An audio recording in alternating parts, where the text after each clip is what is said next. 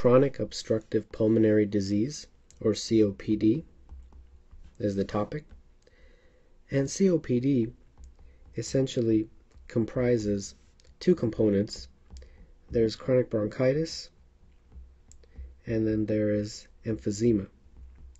Now, chronic bronchitis is essentially a presentation of productive cough on a chronic basis, whereas emphysema is talking more about the destruction of the lung, parenchyma. And what that can do over time is it can cause the lung to be hyperinflated.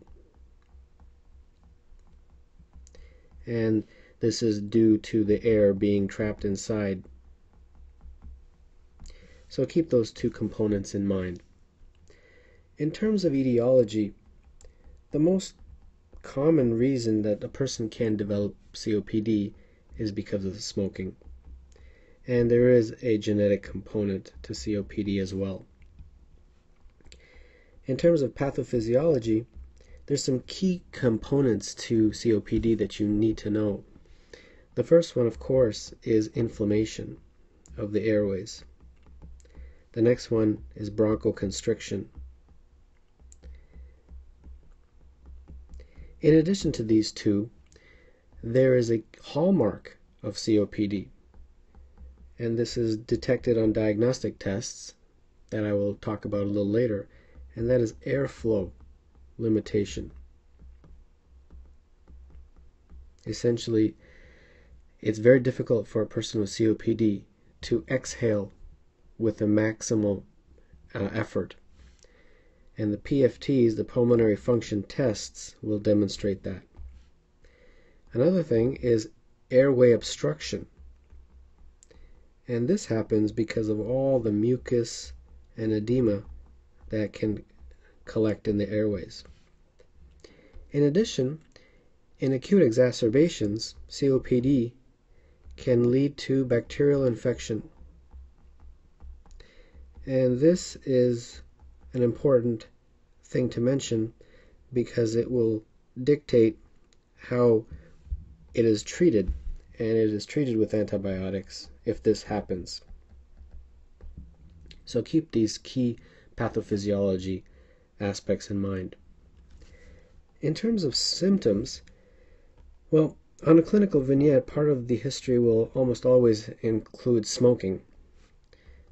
But symptoms, of course, include difficulty breathing, wheezing, on physical exam, a barrel chest, which essentially is an increased anterior-posterior diameter of the thorax. Cough, a productive cough, is often found if there is a strong bronchitis component to the COPD. So now let's talk about the diagnosis. First test is a chest x-ray, and this will show hyperinflation of the lung, and that will be seen on the chest x-ray as a flat diaphragm, since the lung is essentially compressing the diaphragm. There's so much air inside. Now, the key test to diagnosing COPD is the spirometry, or PFTs, which are pulmonary function tests. Now, the pulmonary function test is going to be measuring some key components, and those key components are as follows: FEV1, FVC, and the ratio between these two. And I'll explain what each of these are.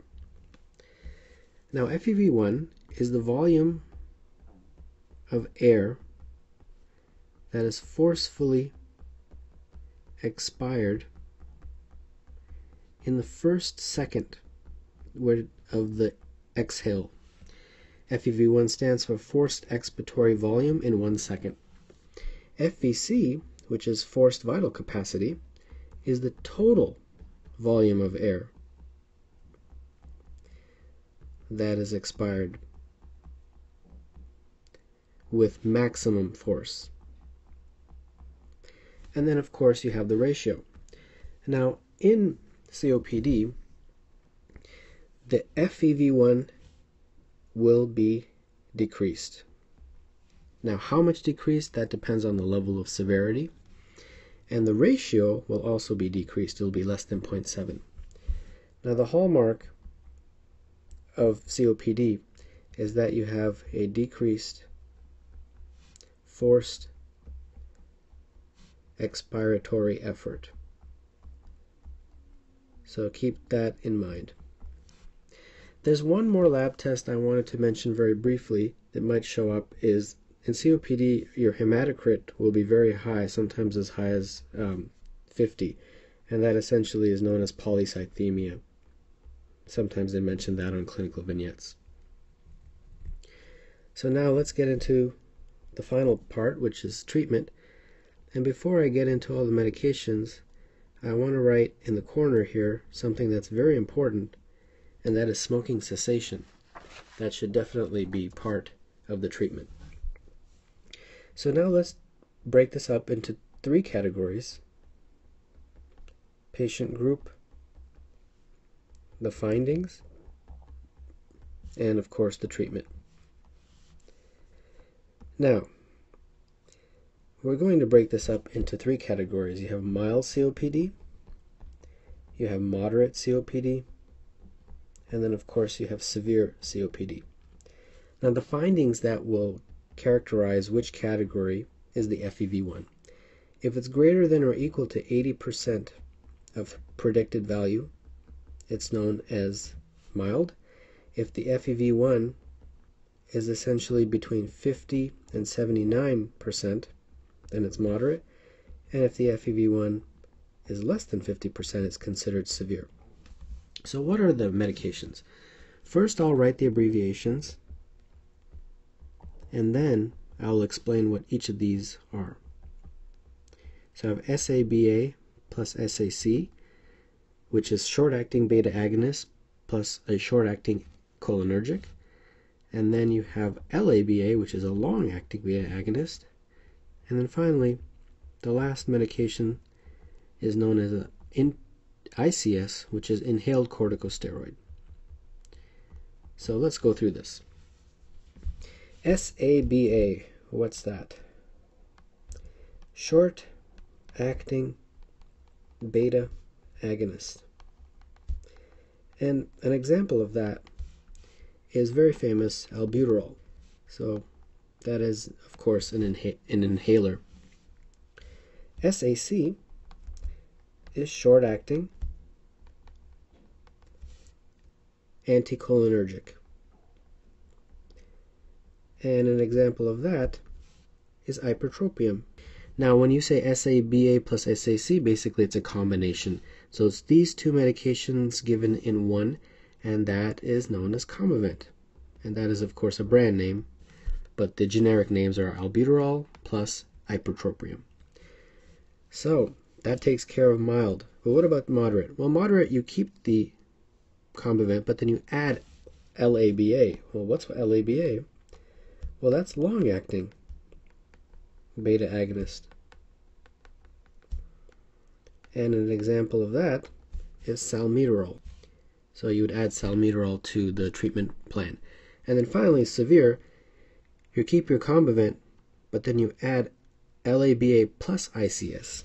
ICS is inhaled corticosteroid.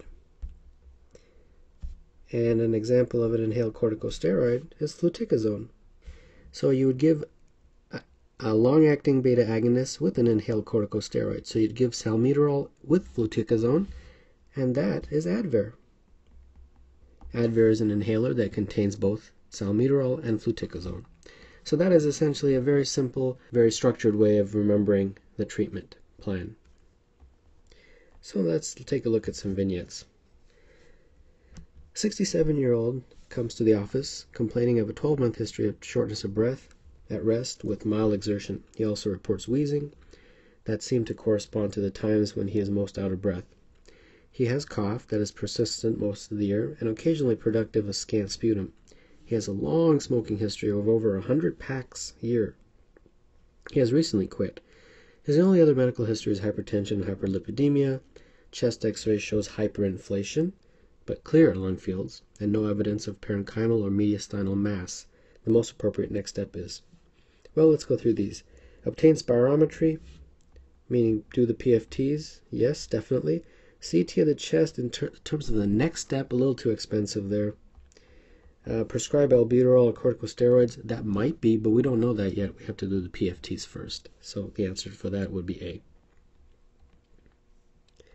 Next question. 67-year-old man comes to the clinic for annual visit.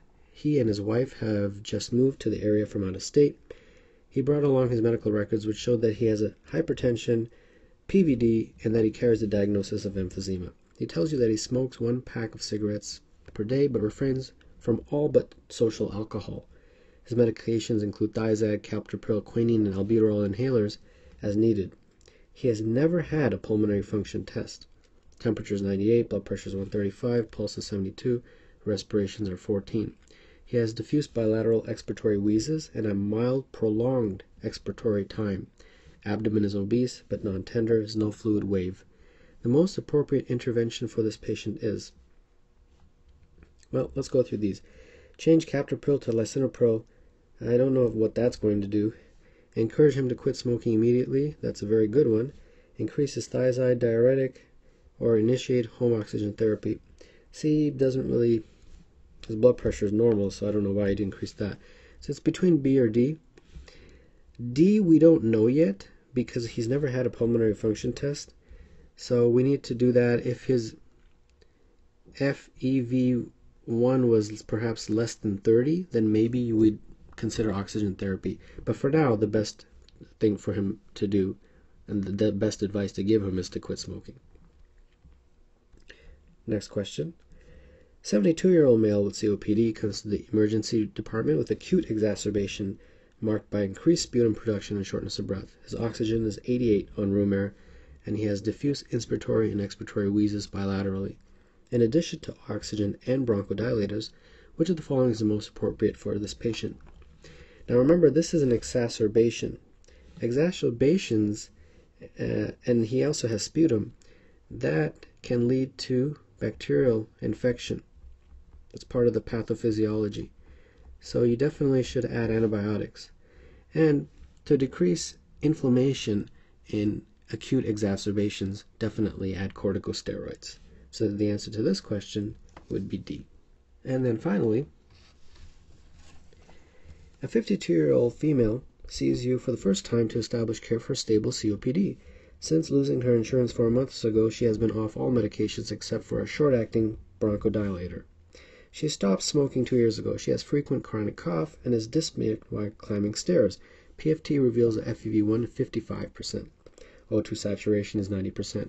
In addition to the short-acting inhaled bronchodilator, recommended maintenance monotherapy for this patient would be either an inhaled long-acting anticholinergic agent or an inhaled what?